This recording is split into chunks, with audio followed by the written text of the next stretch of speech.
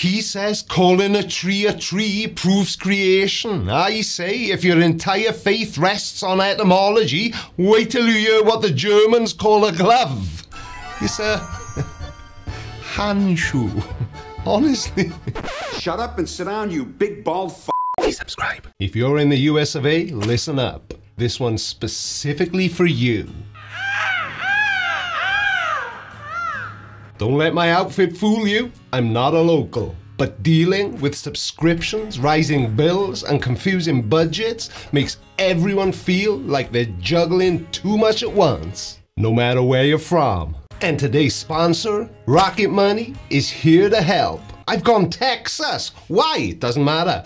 Rocket Money is a personal finance app that lets you manage subscriptions, lower bills, make custom budgets, and grow your savings all in one place. You can see every subscription you signed up to in one list and cancel the ones that don't want anymore with just a few taps. Much easier than trying to remember them all while riding off into the sunset on your horse. Or whatever Americans do in their spare time, I got no idea. Rocket Money can even help you negotiate bills.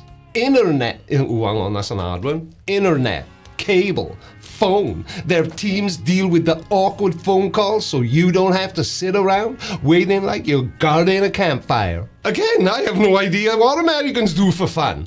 But if you want more control over your spending, you can create a custom budget in seconds. Rocket Money shows you where your money's heading, sends alerts for upcoming charges, and helps you stay on track. Take control of your finances today. Just scan the QR code, click the link in the description to get started for free. Right, America, I'll leave you to it. I think I've embarrassed myself enough for one day. Ye bloody ha! Howdy, partners. Welcome to the horde. I can't do the accent, Pam. I'm sitting under some trees. Why do I call them trees? Because that's what they are? Why aren't they called something else? Why a tree? Well, the word originated from the Old English words trio and triao, but I'm guessing that's not what you mean. For some strange reason, that's what all of you call them. All of you at the sound of my voice. Here's what I know. I call them trees, and you call them trees. You're not calling those trees based on what Darwin said. You're calling them trees because that's what they are. And can you please stop saying the word trees? It's starting to sound weird. We know you love trees. That's why you're dressed like one. Do you know what's always confused me? This. People who wear high-vis vests over camouflage. Do you want to be seen or not? God said. Ah, well, if God said, that changes the entire trajectory of this video, doesn't it? I thought you were just one of those tree hugger people.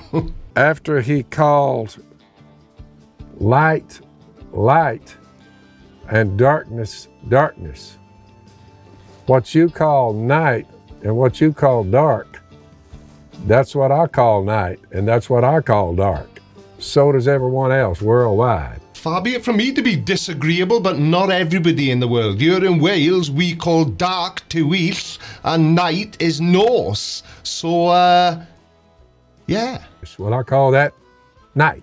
Why do you call it that? Well, I would have thought that was obvious even to a young earth creationist. It's because you speak English. And in English, the word we use to describe darkness is darkness. Allow myself to introduce myself. Genesis chapter 1. God said, let there be an expanse between the waters. It's a ball of water. And he cuts it in two, and the atmosphere goes this way. You have an atmosphere, a lot of water in it, and the water beneath it. So far, no dirt. Nope. We're just pulling it apart right now. It's a ball of water. Well, for a young earth creationist, that's certainly a creative way of describing it. But it sounds less like cosmology and more like an impossible magic trick. I mean, where did this giant ball of water come from in the first place? Now, if you want to talk about how the earth actually formed, you have to talk about gravity. Our planet wasn't born from water, it was born from dust and gas swirling around a young sun over millions of years. And the oceans came much, much later. According to the atheists, sat down under a tree, Moses And he figured this out on his own? Well, every last one of you called it the same thing Moses called it. Did Moses sit under a tree? I don't know how he found the time, especially as he was busy carving the Ten Commandments into stone and parting the Red Sea, which I always thought was a euphemism for doing the dirty deed doing. Look, it doesn't matter what I thought, but I do think, though, that he's getting Moses confused with Sir Isaac Newton, which tells me that he's really gone the extra mile with the research for this video. But you don't believe in it. Well, why are you calling it all these things? The same thing Genesis called it, the Genesis writer called it, if you don't believe it. Wait, so we're not allowed to speak English unless we believe the Earth is only 6,000 years old? Well, that hardly seems fair. And unlike you, I wasn't born in the stupid tree. Nor did I fall out of said tree and hit my head on every branch on the way down. What the hell are you on about? 6,000 years ago, English didn't even exist. Moses would have spoken Hebrew. And Mrs. Moses, well, she would have obviously spoken Shebrew. Good morning, Hebrews and Shebrews. Ah!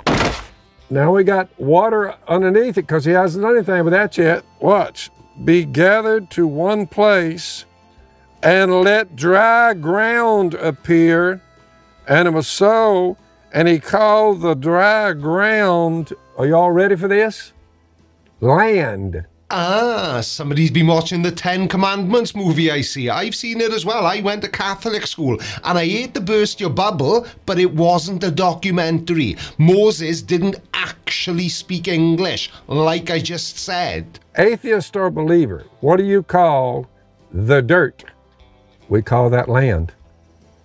God saw it was good, and now we get to the trees. Hang on a second, we'll get back to the trees now in a minute, because trust me, Phil, there's a lot I don't believe about what you've said so far. You're not by any chance out there foraging for those, you know, special mushrooms, eh? God said, let the land, you call it land and I call it land, produce vegetation, put trees on the land that bear fruit, apples, oranges, peaches, oak trees, acorns, fruit coming out of fruit. What do you call it? That's what Moses called it in the Genesis account, by the way. Right, I need to think through this because Phil is confusing me so much I just tried to take a sip of water from my phone. No, Moses wouldn't have called it fruit because he didn't speak English. And what the actual fudge has Moses got to do with Genesis 1? He was around in the 13th to 14th century BCE. He finally gets to us, the first living things he created. Well, okay then, so trees aren't living things? Fair enough. The difference, though, between the biblical account and the scientifically proven account of life's beginning is about 4 billion years of incredibly complicated chemistry and biology. You were struggling to keep your fantasy about biblical creation straight, and I'm at the point now where I'm just going to call it what it is, because it sounds very much like at any point in this video, we're going to hear you say something along the lines of, speaking English proves God is real because he invented it. I really hope you say it. You get over to the verse 20. Uh-oh, got some more coming. What's next, Lord? Let the water, a lot of it, teem with living creatures. It does. Let birds fly above the earth. Wait a minute. Where'd we get this name, bird? What do you call them? Well, I call them birds as well. Everyone who speaks English does, Phil. Now, while bird is the common English word, scientific classification uses Latin-derived names. So that throws another spanner in the young earth creationist works, doesn't it? The word bird comes from the Latin word avis. Scientists and ornithologists worldwide use it, regardless of their native language. This is just nuts. Now, when I used to watch you on Duck Dynasty, I figured out you weren't the sharpest tool in the box, and how the hell you became a multi-millionaire is beyond me. But come on, really? God said, let the water teem with living creatures and let birds fly above the earth. They do. And across the expanse of the sky. They do.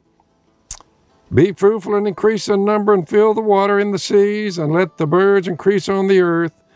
And he gets over a little further and he says, listen, I made all that for food for you, which it is. Chickens, that'd be a bird. You say, you eat him? Yeah, we eat him. Do atheists eat chickens? You say, yeah, they eat them. What do they call them? Birds. I'm like, that's what God called them.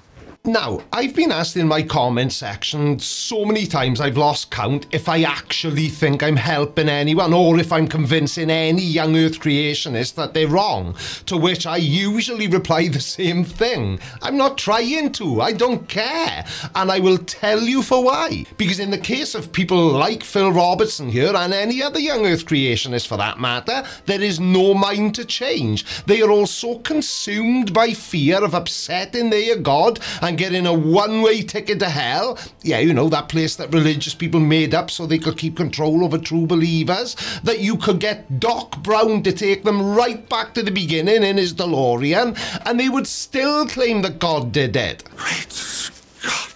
And the funny thing is, especially in the case of Phil here, because he's talking about the English language, he's not once stopped and thought about what the word faith means. Because in simple terms, or in terms that a young earth creationist can understand, faith means believing something is real when there is no evidence to support it. It's November right now. All the water is coming out of them. The water is coming out of them. You say, what happens when they all start saying, put the water back in the ground? The water goes back in the ground. You'll see little streams flowing up in some of these hills that weren't flowing before then. All that water in the ground from the trees, and the little creek starts flowing. You're like, where's that water coming from?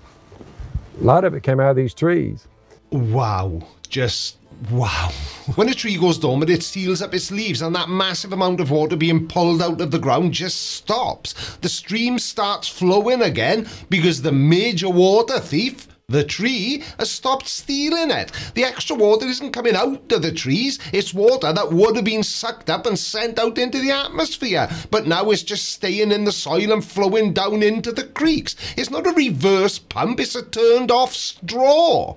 The Almighty made it all. You say, that just happened to turn out that way?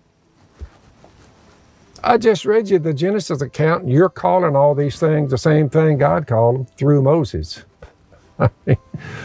It's God saying you can run, but you can't hide. You know there's a power behind all this. I mean, that's almost poetic, but it's still hilariously bad at the same time. It's the linguistic version of a gotcha, but as we've established, calling a bird has nothing to do with the divine decree and everything to do with cultural history.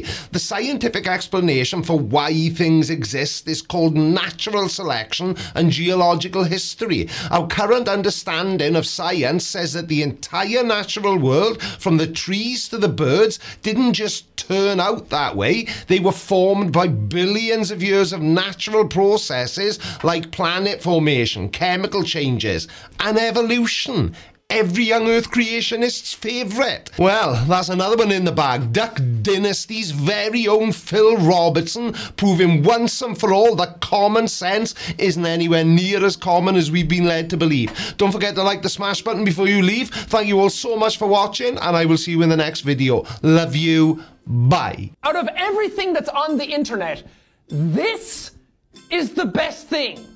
Right, I'm not sure I want to tell you today's joke because it's about Alice in Wonderland, and I'm not sure I want to go down that rabbit hole.